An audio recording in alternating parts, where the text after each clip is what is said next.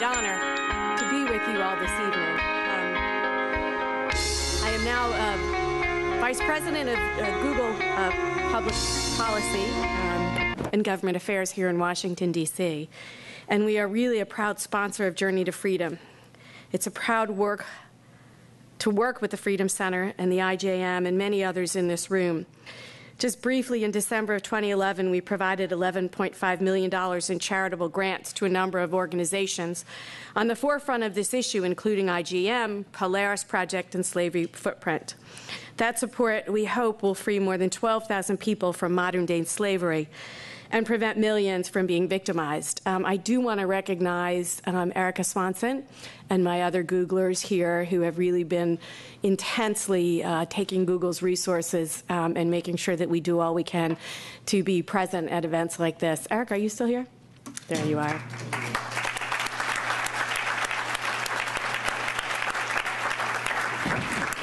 And before we go through the panel, Erica, of course, is sitting next to Mr. John Pepper, a hero for all of us and one of those people who stepped up and helps to keep this all in our consciousness, and we are just honored to be with you, sir.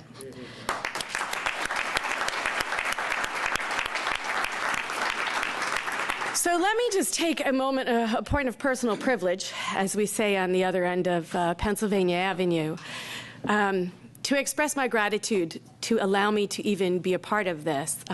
I served in government for many years and have never been short of words nor breath, except at a moment like this. And I guess part of what I feel right now is looking back, and your movie is so brilliant because there are those of us, right, who at any time when we talk about what happened, during the Nazi reign or, when there's ethnic genocide or when there was slavery, we all sit there and we think, oh my gosh, what were people thinking then that they could allow this to happen? And yet now, as a former member of Congress, I stand here and I watch the debates that we all debate on issues that are important to our day. But we're not doing a lame duck Congress right now to figure out how we're solving modern-day slavery in our own country. And I have two girls, 16 and 13, and I think while I'm watching this movie that I'm raising them to be smart and to be cautious and to be provocative and challenging of the world. And yet, 100 blocks away in Fairfax, Virginia, girls their same age are being sex trafficked. And I don't know how to deal with that. I don't know how to raise them with a deeper feeling of how we make it out. And so I guess I'm really grateful to all of you because tonight is not a discussion of the problem, but a discussion of the solution. And I am just so excited to be a part of this, although I feel so ill-equipped in being able to stand on this stage with so many people on this stage and people in the White House who have made so many dramatic changes to make sure that we all don't fall back into that comfort level of sleepwalking that makes it a lot easier to not stare evil in the eye. And to all of you who do that every day, as a mother of two girls who don't have to, God thanks, face that evil, I'm really grateful. So enough about me. I just felt the need to explain why I feel so inadequate up here right now. So tonight we've brought together a diverse panel of human rights experts to reflect on this film, which is just amazing, and share their thoughts about what the fight against modern-day slavery and what we can learn from the historic experience of American slavery and the work of abolitionists to end it. I think we know everybody on the stage, but permit me a second to reintroduce them. Gary Haugen, recognized by the State Department of one of the heroes fighting modern-day slavery. He is the president and CEO of the International Justice Mission and tonight's honoree, and for that I think you deserve another round of applause.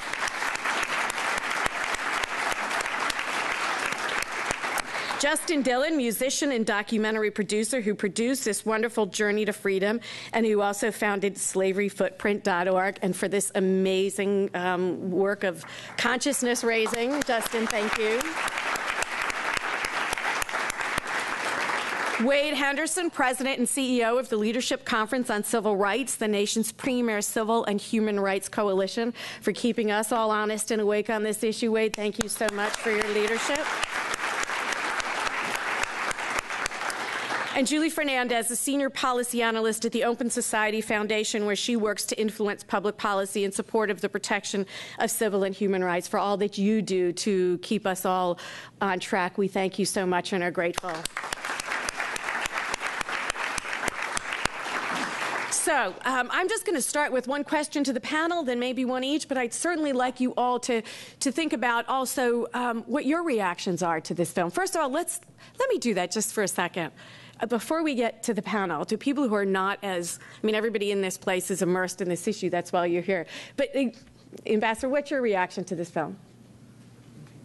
Well, I think for me, it actually brings the past alive, but also it gives that perspective about the people who are in slavery right now, the ones we don't have a name for. 27 million is just a figure. Right. Vanek Krum is a person. Yeah.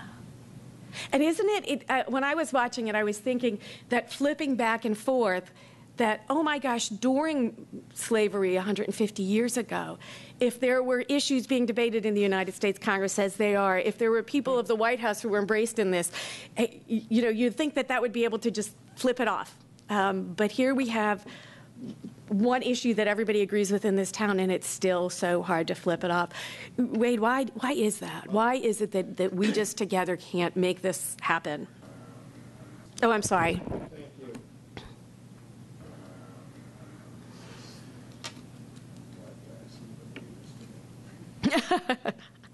Sorry, is that working? Try it. It might be. Or else you can come here. I'm happy to give up the mic. Great. Thank you. Thank you, Susan, and good evening, everyone. This is an extraordinary evening, The film is incredibly powerful, and I took two things away from this conversation. First, the global nature of human trafficking was depicted in a graphic way that really united us all as world citizens against this travesty, and that was extremely powerful. Yeah. Secondly, one can't help but see the historic continuum between chattel slavery, as we've known it in this country, and human trafficking as depicted in modern times. And this is something that I think American audiences are uniquely sensitive to. After all, this is the 150th anniversary of the Emancipation Proclamation, the film Lincoln, which so powerfully depicts the politics surrounding slavery and the struggle to enact the 13th Amendment to the Constitution, which abolished slavery in this country and helped to set the stage for this challenge. And all of that was brought to bear in extremely powerful terms. And then finally, I came away with an incredible sense of hopefulness. I mean, after all, both Mr. Northrup and Mr. Prüm ultimately were able to escape their tradition and to give hope to those who were around them. And I think we take away that same experience. I think part of the reason it's so difficult to focus public attention on these issues, and again, this is an honor to be on this panel with such distinguished players. The film, Justin, was incredible, and Gary, your work is just legendary, and Julie, my colleague, has done such an incredible job in this area, is very powerful. But human trafficking is a euphemism that often obscures the tragedy of slavery as we know it in contemporary terms. And most people don't see slavery as a problem. When you mention that there is slavery in the world today, they are prepared to challenge your assumption because there don't appear to be the facts displayed on the ground that would help to confirm that problem. And so I think we really have to go back to use this incredible moment in time. I mean, there is a convergence of history and politics and events that gives us a chance to do something dramatic and powerful, to bring the issue of contemporary slavery to a broader public audience and to focus the kind of energy necessary to address it. Lou, you, Ambassador DeBaca, has done a great job. Secretary Clinton has been incredible because by lifting up these 10 activists, she has given this issue a world platform that it would not otherwise have. And I think the administration finally, both with the executive order, with its commitment to use the power of the State Department and the Justice Department to enforce the law, has helped to advance this debate in ways that would not otherwise have happened. Thank you, Wade. Another reaction to the film from the audience. Yes, ma'am. It was really refreshing to see the story of two men, because very often it's focused on sex trafficking. Right. And they suffer just as much, if not more. That's right. And I think that's, you know what, that put it in perspective for me. Again, the mother of two, every time I would see the children, but the story of slavery and losing your rights. And so, Justin, how did you decide on, first of all, congratulations, that was just amazing.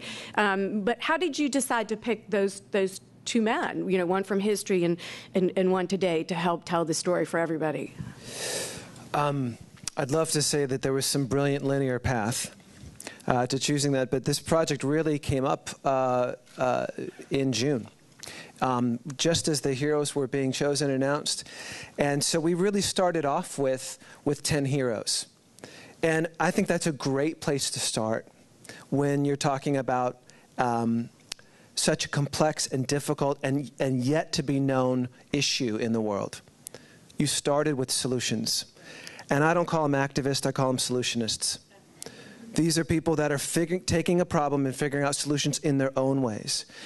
And so that was very exciting to me. It just so happened that one of those solutionists was Vonnet Broom, who also happened to be a survivor. And so that really keyed us into how are we connecting this to, of course, all the amazing work and the just the visual imagery that you receive when you walk through the National Underground Railroad Freedom Center. You bring that together. It just so happened that we came across a story of Solomon Northup, and here is this, you know, someone who was published who was, in fact, trafficked, a free man who was trafficked. And we just saw the story start to come together. And so it was just a very quick and rapid connecting of the stories and seeing if we could find. And it really was, you know, the stories don't line up perfectly, but there's enough connection points where you're like, wow, history just not a lot of imagination here, you know? It just keeps repeating itself, the same types of exploitation. Yeah. Other reactions from the audience? Yes, ma'am. Oh, wait, I've got to remind, we need to talk into a microphone? Do we have one? Okay. If someone watching the film and wanting to do something further after seeing it, for instance, related to Maria, who is a lawyer and had wanted to be a judge but became so concerned about corruption in her own neighborhood that she started to obviously become very committed and involved on a worldwide scale. If someone with those aspirations, for instance, a young person, an older person, wanted to connect with her, how would someone do that? Because the film does not tell you that at its close. It's a fantastic film. I've seen it twice now. It's brilliant, and it plays very well in this auditorium. But how would someone reach out to, as one individual, take a small step to make a huge difference in the world? Good question. Why don't we have the whole panel answer that? Because I think you're all individually suited to give us advice. So, Justin, you have the microphone. Do you want to start and then pass it? Sure. Just very briefly. You know, we've been asking ourselves, those of us that have been working the space, many of our colleagues here tonight have been asking ourselves that question for 10 years. And I think if history does look back and call this a movement, which I think we need to just let history have that voice, because we're still working, putting our heads down and keeping going. But if it calls it a movement, one of the things they're going to notice about this time is that people were figuring it out for themselves. Just like, you know, 200 years ago, people were overwhelmed by the issue and they got involved. And one of the privileges that I've had of seeing young people and not so young people get involved in this issue and just get in and figure it out themselves. I wish there was some perfectly planned network that was anyone can just plop themselves into, but to be quite honest, we're just not there yet. And even the network that we display in history was not perfectly tuned and whatnot. It was just people getting into the mess, as Cornel West says, into the funk, and figuring it out for themselves. Thanks, Susan. Yeah, I think one thing, just to answer your question, to also reflect a little bit on the film, and I think that they can be related, is that I think that the Emancipation Proclamation moment was a moment in a long journey throughout our whole history, so that it isn't that the Emancipation Proclamation abolished slavery. We actually didn't abolish slavery, right? It was a moment of significance of ending a form of chattel slavery in certain parts of our country. But many of the sort of traps that people who were enslaved were in continued after that moment.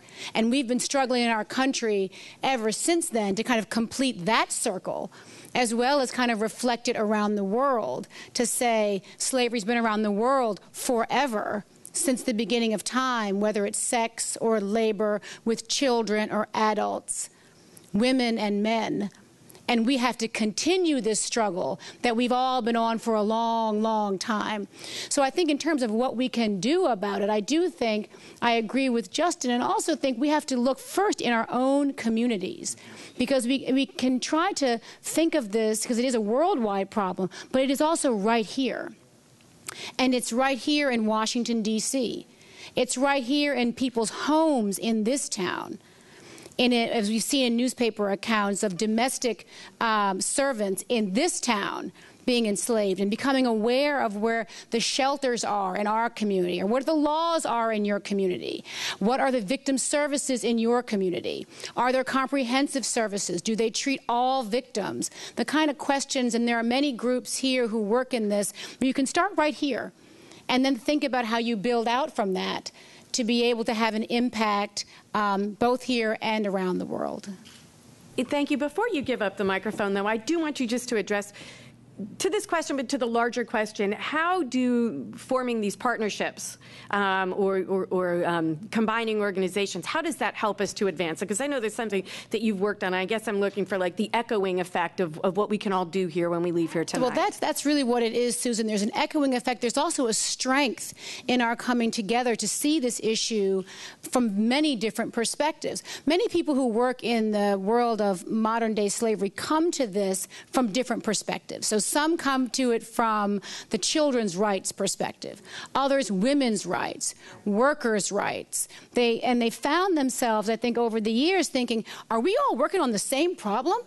I think we're working on the same problem. Who are you? Who are you? This is what we're about. We're all about human dignity and liberty. And so I think that it creates strength in our being able to see the problem in all of its multifaceted ways, to create that echo chamber in the different communities with whom we have currency, right? To the immigrants' rights people, talk to the children's rights people and the women's rights people, so that we all are echoing each other in our communities.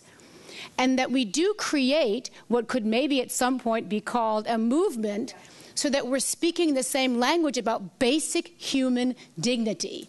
And this is not a side issue, and it's not an afterthought issue, and it isn't something to worry about later. It is fundamental to who we are in many different ways, and we all care about it. Bravo. That's what I think. Woo! Well then. So Gary, first of all, to the question, what more can we in this audience do to help you and help others on this stage deal with this? Well, I think, first of all, we can show other people the movie. Justin and the team and Google and all the sponsors have done a tremendous amount of the work for us, which is to say most people, I think, in our communities just don't know.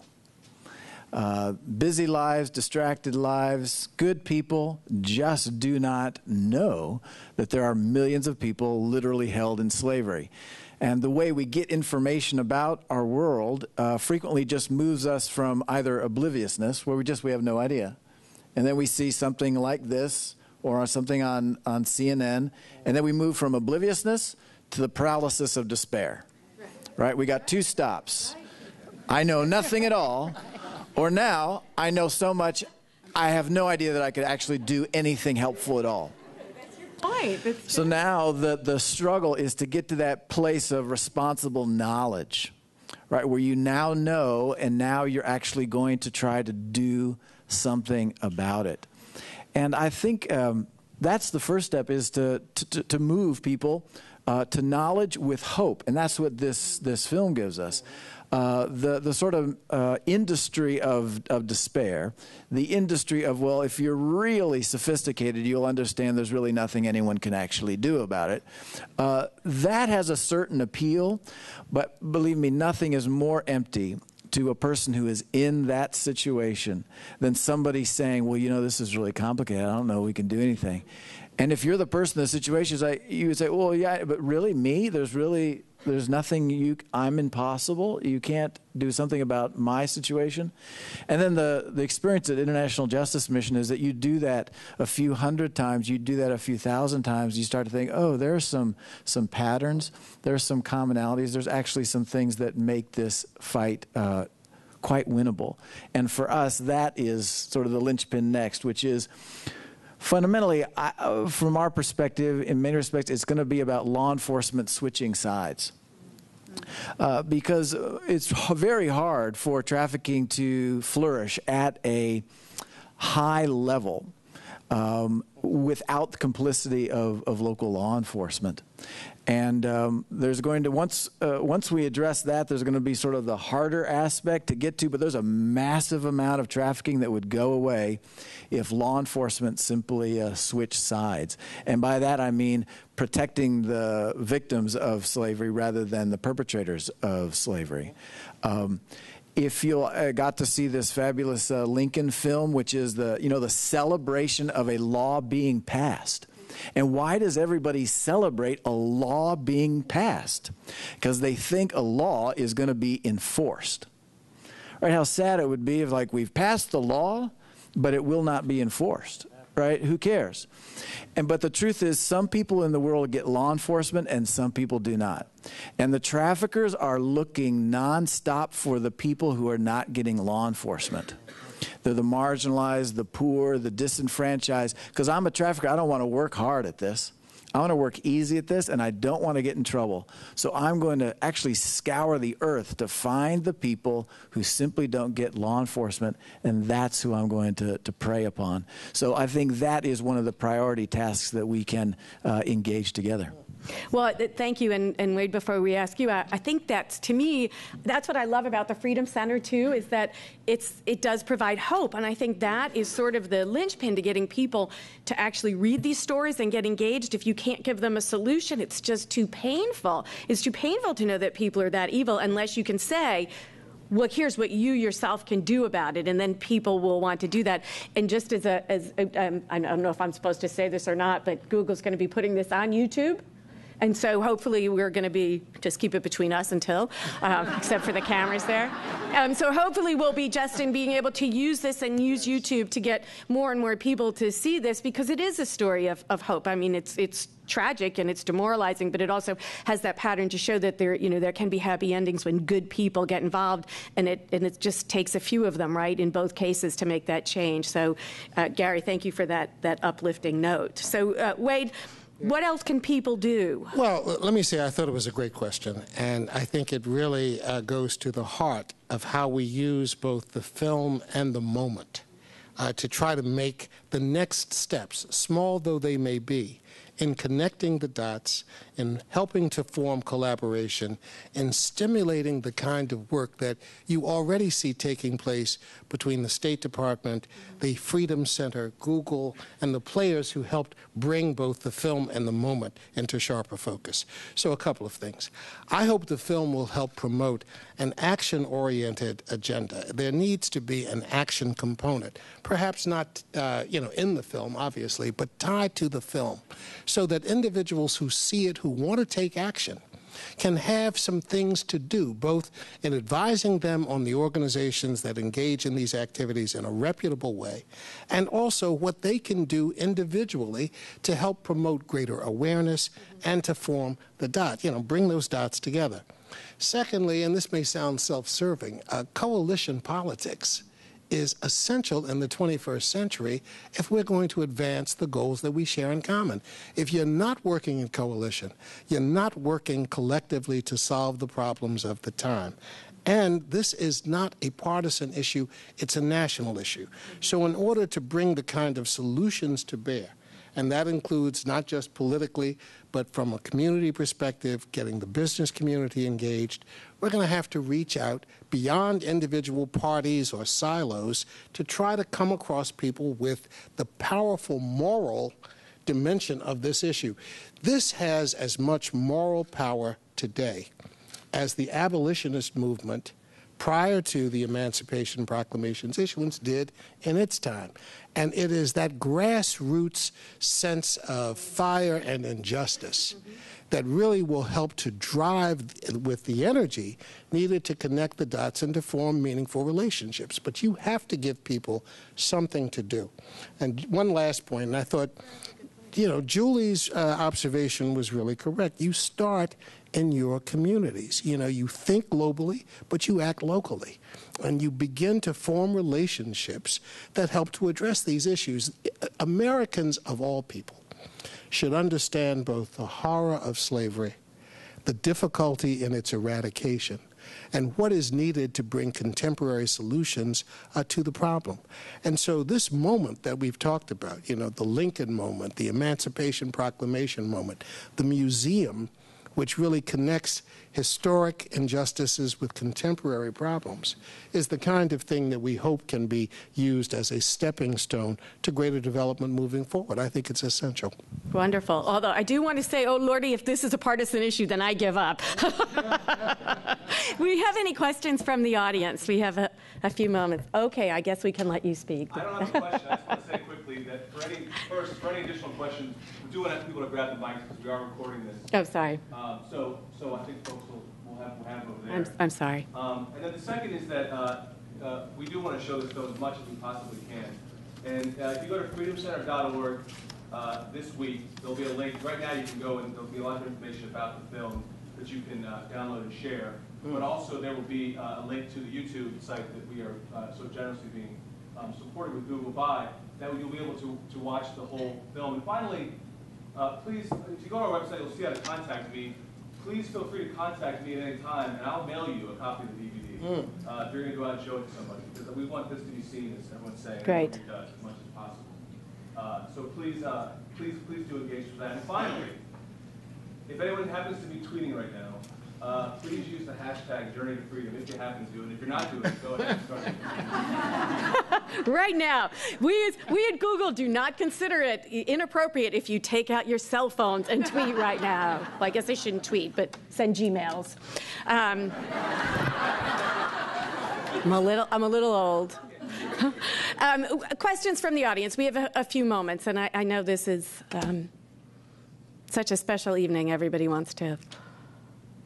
No?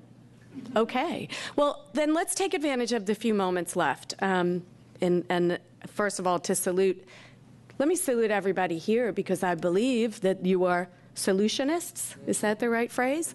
And that, you know, maybe we will look back. Maybe Justin will be making a movie of all of us someday, 50 years from now, that we all showed up at this moment of the movement. Justin, for your courage and your passion to decide to make a bold U-turn to knock all of us on the head, to say, hey, here's what's going on here, and we fix it. We're very grateful. Do you have any closing statements you'd like to make to the people here? I know we're all grateful for your artistry and your compassion. Thank you. Some of my favorite people in the world are here tonight. So this feels, for someone from a far-off land in California, this feels very, very safe.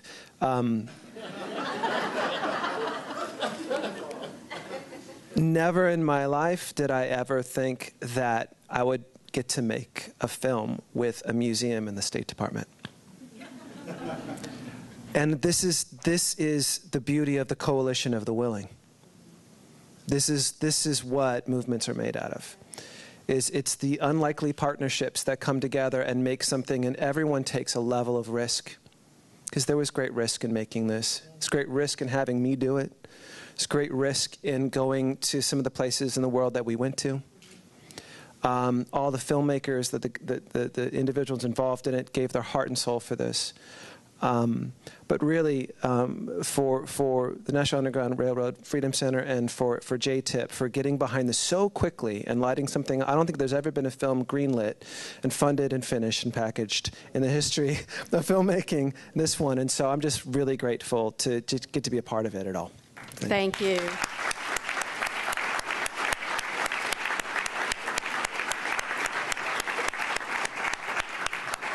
Julie, closing statements for all of us, please. Just that I've been, like everyone, impressed with not just this film, but really, I have to say, impressed with the dedication, passion, drive, intellect, and just the beauty of all the activists that I had the privilege to work with in this field of trying to fight modern-day slavery and human trafficking. It's some of the best people that are in this business of advocacy or in this world, and I feel privileged just to be here with all of you. Thank you. Gary, I'm going to skip you for a second because you're our honoree, and I'm going to go to Wade so you can close this out. Mr. Henderson, if you can give us some reflections as someone who has dedicated his life to graciously making change. Well, thanks for asking. And I guess closing this out, I would just underscore the unique power in the moment and in the issue and the moral suasion that comes with this that can influence hearts and minds, and that's what it's going to take. So I would just encourage us to be creative about using our contacts and our ability to inch us forward in ways that we haven't previously discussed. So when Gary mentioned the importance of getting police, and you were speaking in the global sense of switching sides, becoming players, well, in this country that is probably not quite the problem, but certainly making police aware of the issue in their respective communities and making this film and the discussion that comes with it more readily available. So I would love to see this shown on Human Rights Day, December 10th on Capitol Hill, because it's an easy venue, and Lame Duck is here, and members are going to be there. Make sure they're aware of it. Their staffs will come. It'll make a difference. This is one area where the United States has excelled in both its enforcement initiatives and in sort of setting the stage for other countries, even Western European countries as well, because of the executive order, the legislation that exists, things that can move us forward. Now, that doesn't mean we beat our chests, but it does mean that we take the campaign to international organizations that speak to these issues. So it's not simply the United Nations and appropriate committees. It's the Organization of Security and Cooperation in Europe. It's the regional bodies, the African Union, bodies in South America. So all I'm saying, guys, is this is a time to use social networks, our media advisors, to think about a campaign that helps to really bring communication strategy and advocacy to what is needed, and to think in concrete terms about how we'd like to prioritize the conversation. And Gary, because I really want yours to be the last voice we hear this evening. I do want to thank everybody for being here. I want to thank you for giving me, you used the word, Julie, privilege. I mean, I just feel incredibly privileged to even stand in front of this amazing group here to talk about this issue. I want to thank Secretary Clinton for having us here. I want to thank Tina Chan, I don't know if she's still here, for welcoming us and all the work that she has done along with the Secretary to advance this issue. Of course, I want to thank President Obama for making this an international issue and standing up as a spokesperson. I want to thank Ambassador DeBaca for the hard work that he does, traveling all the time, again, going into sort of the pits of hell to find heaven's angels, and we're so grateful for that. And I guess now we're going to be seeing you all on December 10th somewhere on Capitol Hill. We'll be in touch, because that's a really great idea, and I think you're happy to be there with me, Ambassador, right? Good, you all heard that. Okay, it's a date. Again, to all of you, to John Pepper, to everybody here, thank you for giving me this great option. And Gary, you are our honoree this evening, and you were one of those points in that amazing map, and you have traveled around this world and met other solutionists, abolitionists. And so I guess I would just hope that you would close us out on a note of mercy, but also hope. Thanks, Susan. I do want to express my thanks, though, especially to the Google Corporation for partnering in this. Google is way out in front of the world on this, because this is a controversial issue, a complicated issue, and for Google to get out in front and be a leader in this will be something your grandkids will be proud of. The one thing I would urge upon us is just that when you spend time with the traffickers, you are impressed by how committed they are to the struggle. They care a lot about Prom. They get up every single day caring about Prom and making sure he has nowhere to go. And at the end of the day, this will be a struggle of who's more committed. And so it would just be good for us in these moments to just reaffirm, oh yeah, this is not one evening or even a season. This is probably a long march that's going to require some measure of commitment. The second thing that I'm impressed by is just by the way history filters complexity, right? That there's just no way that our grandkids are going to be as unclear about what ought to have happened in this era. And in that same way, I think what we want to do is struggle through and fight through to that place of clarity that motivates action and sustains committed action from the same perspective that we imagine our grandchildren will look upon this era. And because this is going to be addressed, the hope of history substantially is that justice prevails. As Martin Luther King said, and as President Obama likes to reflect upon, the moral arc of the universe is long, but it bends towards history. And the great dignity that history gives us is to be part of bending that arc. And that is, I think, the great hope that we get to walk away with, is we're invited to that historic work of bending the moral arc of the universe, that it will take effort and exertion, and it will also begin with the sense of that this is so important that if we were to transport people right now to the places where trafficking is taking place, people wouldn't have questions about what they should do next. They would see the suffering and the brutality, and there would be instant clarity.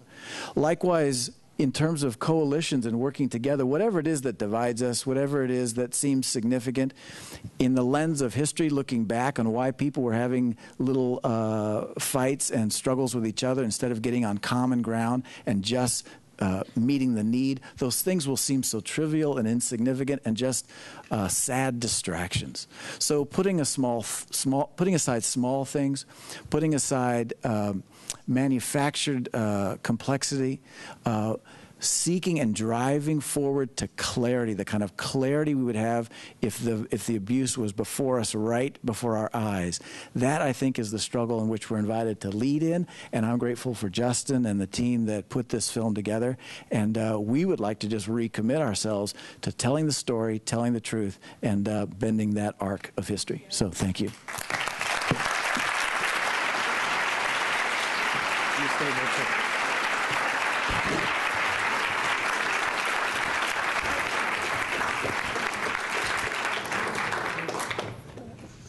One of the things that I learned as a young trial attorney is when you should just stand up in front of the jury and say, okay, he's guilty, and then shut up and sit down. But of course, none of us ever do that. I want to thank our panelists. I want to thank everyone for coming out tonight. But I also, because I think that we've seen so much positive energy over the last week and a half with what has been described as a movie about getting a bill passed. It's a little longer than Schoolhouse Rock, but they still take it on up to Capitol Hill. At the end of the day, that is what we do. People ask us, why does the United States do a report every year?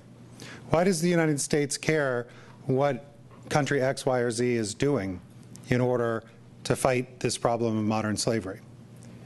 People have even asked, and they certainly, when I was a young lawyer in the Civil Rights Division, U.S. attorneys' offices asked, why the hell are you in my district? And other countries now say the same thing when we go to their jurisdictions. Why are you coming in here to tell me what we should be doing with our fill in the blank? Palm oil, prostitutes, maids, etc. It is a civil rights struggle. We sometimes artificially make a distinction between a human rights struggle overseas and a civil rights struggle here at home, but it is a civil rights struggle. And anybody that asks, why does the United States put out a trafficking report? Why is this part of foreign policy? Why is this an important part of domestic policy? There's one sentence in that movie. When Abraham Lincoln is answering the question of his cabinet saying, why do we have to do this now?